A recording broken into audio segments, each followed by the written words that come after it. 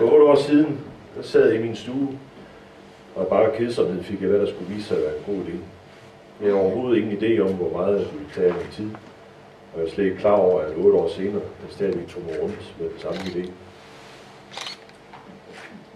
Da jeg var 7-8 år gammel, fik jeg en stor papkasse i fødselsdagsgave af min storebror. Ikke at han ikke ville give mig en rigtig børnefødselsdagsgave, men han måtte have vidst, at jeg kunne få et eller andet ud af en papkasse på størrelse med et køleskab. Hun vidste åbenbart, at emballagen nogle gange kan være mere interessant end indholdet. Jeg tror, at den oplevelse, eller mindet om, der på en eller anden måde triggede ideen om, at der må være muligt at lave legetøj til børn baseret på pap og papkasser. Og det er jo heller ikke så langt væk. Vi vil alle på et eller andet tidspunkt lave et eller andet legetøj i pap, dukkehus, garage til legetøjsbiler osv. Den første idé, det var at lave en slags grundpapkasse, og lade den være byggesten for en masse muligheder og masser af figurer. Ideen kunne også være meget god, men det var ikke nemt at finde et system, hvor vi papkasser, der kunne hænge sammen. Jeg prøvede med en slags elastikker, men det blev alt for kompliceret. Det næste skridt, det var at opfinde nogle grundfigurer, der bygges ved at sætte pappet sammen på forskellige måder. Ved at lave slidser forskellige steder i pappet, kunne man presse pappet ind i hinanden, og på den måde opbygge forskellige figurer. Også det var alt for kompliceret og alt for ustabilt. Endelig fandt jeg ud af at raffinere konceptet ved, at alle figurerne var standset ud i et stykke pap, og at figurerne i sammenpakket tilstand ikke måtte fylde mere end en stor pizzaæske. Det var en slags benspænd, jeg lavede for at komme videre med ideen. Nogle gange er begrænsningen det, der skal til for at komme videre. De steder, hvor det var nødvendigt, at pappet skulle hæfte sammen, opfandt jeg en universalskrue. Og i pappet var der standsede aflange huller ud, og når man placerede dem over for hinanden, så kunne man presse skruen igennem hullerne og dreje den kvart omgang. Og så blev pappet godt og grundigt presset sammen på den måde. Den første figur, jeg fandt på, var en flyvemaskine til personlig brug. For at teste min idé, måtte jeg selvfølgelig bygge en serie af prototyper i alle mulige størrelser. Teste forskellige tykkelser af pap, prøve om de kunne foldes i forskellige retninger af pappet osv. Og så sluttede jeg med en model i 1:1. Modellen i 1:1 kunne i sammenpakket tilstand være en papæske på 50 x 50 x 12 cm. Det er PechaKucha. En god idé som gave eller som legetøj, man kunne have med på ferie. Muligheden for selv at male og dekorere modellerne var også uendelig. Tag et billede af sin model og uploade det til en fanside på Facebook og sammenligne med andre modeller. Figurerne i idéerne, de fløj ud af hovedet på mig. De blev flere, og de blev bedre. Som om der ikke rigtig var plads til, som ikke der er inde på, at alle det må fremstille pap. Og så på et tidspunkt, så begyndte jeg at tænke over, hvordan var det nu lige med patent? Var der andre derude, der eventuelt kunne få lidt af den samme idé? Det var der. Det var en joykiller. Det var ligesom ikke rigtig sjovt at kigge på alle de andres opfindelser.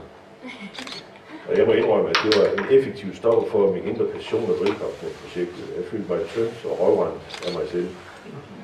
Nu måtte jeg finde på en ny hest at komme op på. Det var træls. Det var et godt gammeldags træls. Hvor meget jeg tænkte, så løb jeg sur i det. Figurerne, jeg havde fundet på, er jo ikke direkte min egen opfindelse. De var bygget på allerede eksisterende genstande, og i bund og grund noget meget arketypisk inden for legetøj. Jeg kunne godt have været lidt mere forudsigende på det område. Det, jeg troede var innovation, viste sig bare at være endnu en version. Jeg fik den tanke, at min inspiration var en arketypokopi.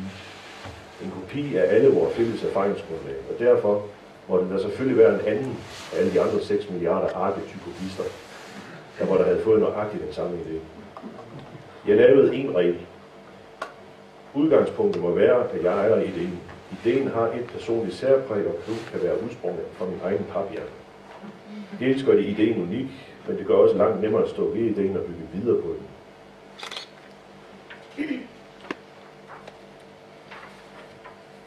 Jeg mener klart, at gode idéer som regel har sit udspring i en enkelt persons idé. Ikke at innovationer og idéer ikke kan skabes i flok, men grundideen er altid opstået hos en person. Men hvis denne ene idé skal ud over stepperne, så må man være mere end en. Og i dag er der kæmpe udbud af netværk og samarbejdsmuligheder, som aldrig har været der tidligere. Tid til at fintænke. Den eneste måde at få gode idéer på er at få rigtig mange af dem. Jeg søgte indad og prøvede at forestille mig, hvad Anders ville lave, hvad jeg kunne finde på. Og det blev udgangspunktet for en ny proces af idéer. Men jeg vendte hele tiden tilbage til min oprindelige idé med pap. Autenticiteten begyndte at kalde på mig igen. Og jeg måtte overgive mig til alle min naturs kaldning på pappet i mig. Hvis fremtiden skal være i pap, må det blive noget unikt. Noget jeg ikke hen ad vejen opdager en eller anden allerede har lavet. Autenticitet. Prøve at trække på mine egne personlige indfældertanker. Og her er jeg så i dag. Et helt nyt udgangspunkt og mange erfaringer rigere. Det kan ikke være anderledes. Og jeg kunne ikke undvære noget af det, jeg har oplevet. Jeg ved ikke, hvorfor jeg gør det, men der er en vis drivkraft i at få lov til at bare gøre det. Men hvor kunne det være godt en dag at glæde andre med et stykke simpelt legetøj i pap? En real-life pap-app. Nye modeller, de er allerede på vej, og pappet har ikke sluppet mig endnu. En hel serie af opbevaringskasser i pap er på tegnebrættet. En papfamilie af forskellige væsener, der kan åbnes og gemmes ting i, til en hurtig oprydning på værelset, til at have ting i, når man skal ud og rejse, til at male på og dekorere. Og her til sidst vil jeg gerne sige tak til huset for PechaKucha-initiativet her i hallen her, og tak til dem, der har sat det her på benene. Jeg vil gerne sige tak for, at jeg fik lov til at være med, og tak for, at I har lyttet med.